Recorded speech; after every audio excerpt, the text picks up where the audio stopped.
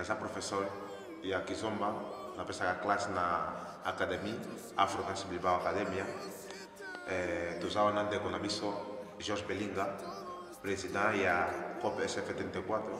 E que está objetivo não? Koop SF 34 started 2 years back, basically because of the problems of unemployment of the majority of sub-Saharan Africans here in Bilbao.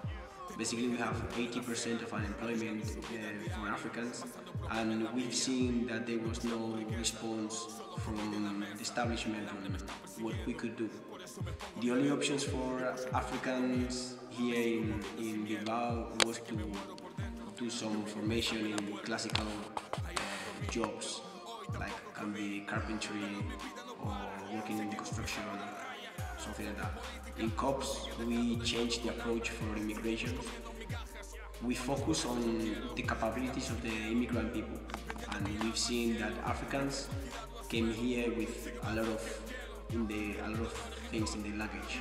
So basically, we're trying to exploit the capabilities, like is the case of here Danny, who is a professor of Kizomba here in Bilbao. So our main objective was to reduce unemployment from. Basically, we choose our projects based on the capabilities of the people that they come and what we think are the best options. Right now we have 6 different projects leading by different people. In the end, what we aim is at least one African and one sub-Saharan person by project. So like this, we maximize the diversity in each of and every. We are based in what is so-called the Bilbao Soho, and it's a famous neighborhood because right now it's in the middle of a big gentrification movement. For us, it's very vital this neighborhood, this location, because we're trying to say to local authorities that development is possible without speculation and trying to get the best out of the people that live around this area right now, instead of just changing people and changing habits and bringing new people to the area. We believe in the capabilities of people that are unemployed, but they live in this neighborhood right now. This neighborhood is being really damaged and it's a really poor neighborhood, and we hope that our initiative and someone like will improve the lives of immigrants around the area. Quais são os serviços que esta organização oferece? We focus basically in 6 different areas. The first area we focus is in dance. Basically, we teach Kizomba, Semba, and Afro House to different adults and children around the Bilbao area. We have professors from Angola, from Cameroon, and all the different parts of Africa. Then we have also Sildo Faya, which is a project based on artists, more in music. So basically, we have rappers and singers. The third area has to do with sports.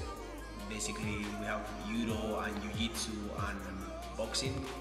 The fourth area is commerce. Commerce, basically, we're trying to focus on exporting products from here, Bilbao, to Africa, and also importing goods from Africa to Bilbao. The fifth area will be languages. We focus in teaching French, English, along with some African languages like Swahili, Wolof, and Fang. And the sixth and last area will be art. And this art is based on teaching young adults in how to paint and how to write.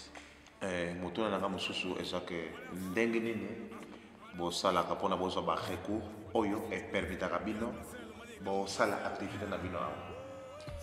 We are founded by Arobia Foundation, which is basically a local school. They provide us with a free space to develop our activities. Also, we have very much support by the local authorities, Bilbao and Vizcaya government, and we have also support from La Caixa, which actually granted us with a small loan for our activities. São as histórias de êxito que é obtenido com este projeto?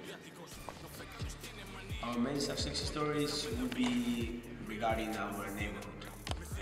So far, we have been having a big impact on acceptance by many people living in this area. So far, there has never been such a thing in this neighborhood. So Africans, they look at this space as a new way to try to get jobs, and also for local people, they start to see the difference in regard to us. We have been participating in social projects and with other associations, and our success stories has to do more with how we relate to each other and how we relate to the environment. Our biggest challenge is to be sustainable, basically developing social business models that could be sustainable from here to 10, 15 years time. Prato silisia ba question na biso, ba motuna na biso tolingo toyeba conseil nini bino bokopesa conseil nini comme organisation bino bokopesa mpona bato mosusu oyo balingi kofungola organisation mosusu ndeti Koop SF? I will have two advices. First of all, don't do it. Second, be really patient.